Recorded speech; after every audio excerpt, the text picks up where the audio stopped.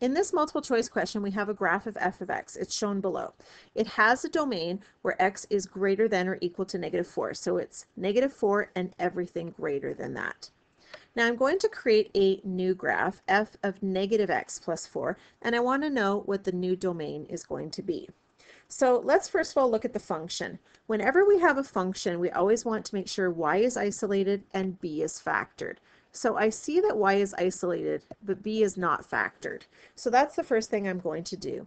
If I don't isolate y or factor b, my translations will be incorrect. So it's super important that we do this.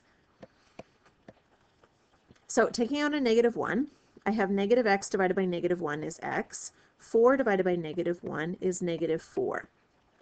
So this is the function that I'm talking about. So this -1 tells me that I have a horizontal reflection in the y-axis. X minus 4, remember horizontal lies, tells me that I'm moving my graph 4 units to the right. So I can do this algebraically with my domain, or I can do it graphically. If I wanted to do it algebraically, I know that my original domain is x greater than or equal to -4. So I would do my horizontal reflection first. So instead of the graph being greater than, when I reflect it, it would be less than. Instead of being at -4, when I reflect it, it comes to +4. So I have x less than or equal to 4. That's my horizontal reflection.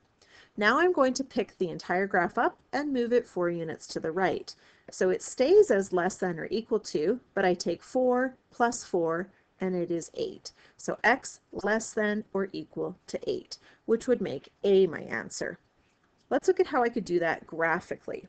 So graphically, I would look first of all and identifying some of the key points on my original graph, my endpoints and any bends or curves.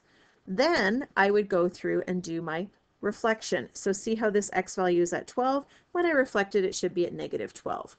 This x value at -2, when I reflect it, should be at +2. So I reflect my points and connect the dots.